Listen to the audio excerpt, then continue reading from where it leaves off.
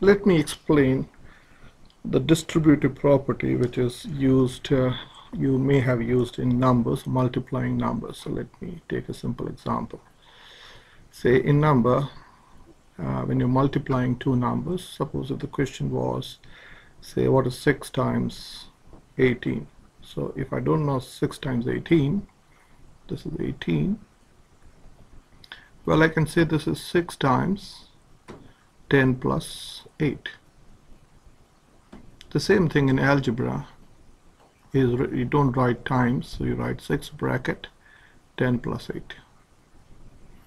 So you have learned that what you do is you're multiplying 6 to 10 and 6 to 8. So this is same as 6 times 10 plus 6 times 8, and this is called the distributive property. You're distributing 6, you're multiplying 6 to 10, that is, and then you're going to multiply 6 to 8. So this same thing we're going to use in algebra, and this is basically what we do in algebra when we're expanding brackets. So 60 plus 48. The only difference is we know the answer here, which is 108. Okay, so let me do one more example. What would happen if you got a minus in between? Suppose you want to do, say, 6 times 99. So you can write 6 times 99 like this. Well, you can go 6 times 99. 99 is same as 100 take away 1. So well, you can say, well, this is 6 times 100 take away 6 times 1. So which is 600 minus 6. Okay, and 600 minus 6 is 594. Okay, now what would happen, suppose let's make up some question. Now this is what we do in algebra in a different way, but the only difference is you can't write the final answer. Okay, so let me say, what if it is negative 2? Okay, let me give you a simple example. Negative 2 times, say, negative 6. Well, two negatives, when you multiply two negative numbers, so negative times negative is going to be positive, and that is 12. So you should be knowing this. So multiplying two negatives gives you a positive answer. You can check this on a calculator. So let me show this on a calculator. So whenever you're struggling, you can use a calculator. Negative 2 times negative 6 is positive 12. Okay, so now how would you do this? Suppose you have a question like this: a negative 4 times say 99. Okay, so let me do this on a calculator without. So let's first see what's the answer. Negative 4 times 99. We know the answer is minus 396. So let's write this minus 396. Well, can I do this without a calculator? Well, this is same as, the same thing can be written as negative 4 times 100 take away 1. This 99, I'm writing 100 minus 1. So now you have to use the distributive property. So this is same as negative 4 times 100, and then you got a minus sitting here, minus negative 4 times 1. You're multiplying this negative 4 to 101. So I put 100, sorry, minus here. So well, negative 4 times 100 is negative 400, and this negative 4 times 1 is negative 4. Now taking away negative means you're adding. So this is negative 400 plus 4, which is negative 396. Okay, now one more thing I want to explain. Yeah, so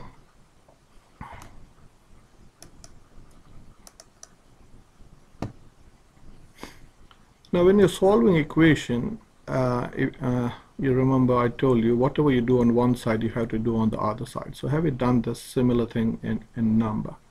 So yeah, so let's make up a simple number equation. Say 14 plus 5. I know this is 19, but I want to write this as 20 take away 1. Does it make sense? So 14 plus 5 is 19 and 20 take away 1 is 19. So this is a number equation. So what if I don't want this -1 here, but I want to maintain this equality sign. So what if I add 1 to this side? If I add 1 to this side, what should I do on the other side? I should add 1 to this side. So now you got a new equation. Okay, what's the new equation? So this is 14 plus 6 is equal to 20. So this and this gets cancelled. So 5 plus 1 is 6 and 14 plus 6 is 20. Okay, so this is a new equation. So what if I say want to take away 14 from this side? If you take away 14 from this side, you have to take away 14 from this side. So this and this gets cancelled, so you got a new equation. 6 is equal to 6. Okay, so now let me do some more manipulation. Say 2 times 7 plus 6 is how much? So we know 2 times 7 is 14 plus 6 is 20, is 3 times 5, 15 plus 5. Does it make sense? Yeah. So this is 14 plus 6 is 20 and 15 plus 5 is 20. Okay, so what if I divide? Okay, so this is let's take away. Okay, so let's divide the whole thing by 2. Can we do that? So if you divide this by 2, you can divide this by 2, you can divide the whole thing by 2. So what happens? So this 2 and 2 gets cancelled. Now 2 goes in 6 3 times. So this is 7 plus 3, which is, we know, is 10. And this is 15. So let me write like this. So this is 15 divided by 2 plus 5 divided by 2. So which is what? 7 plus 3 is equal to 15 divided by 2 plus 5 divided by 2 is 20 divided by 2. So can you say 7 plus 3 is equal to 10? Okay, so these are manipulations that we do in algebra. Okay, so let's make up a simple one more equation, say, which will be helpful when you're solving linear equations. So let's say this is 4 times, say 8 plus 15 is equal to how much? So this is 4 times 8 plus 15 is 23. So let's use a calculator. So 4 bracket 8 plus 15 is 92. So let's say that is 90 plus 2. Okay, now what can we do? So this is same as saying, well, this is 4 times 8. So this is 4 times 8 plus 4 times 15 is equal to 90 plus 2. Let's see whether it works. So this is, what is 4 times 8? Well, 4 times 8 is 32, and 4 times 16 is 4 times 15 is 60, which is 90 plus 2. So this is 92 and this is also 92. Now let's apply what we learned now to solve simple linear equations. So, well, you got 2 times, bracket means times, m plus 4 plus 3n is equal to 5.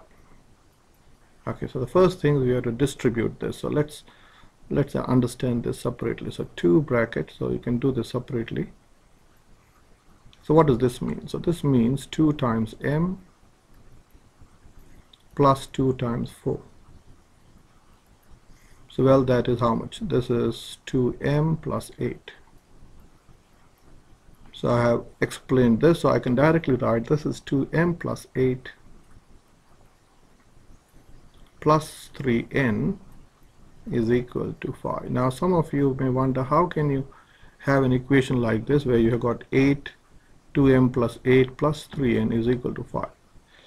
The reason you are struggling or you can't understand an equation like this is because you are thinking of a whole number which is a positive number.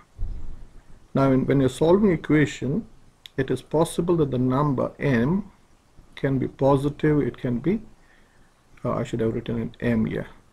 So let me change this to m. So the number m, or the unknown, can be positive, it can be negative, it can be decimal, it can be a fraction. So you can't at times think of the number that goes in place of m.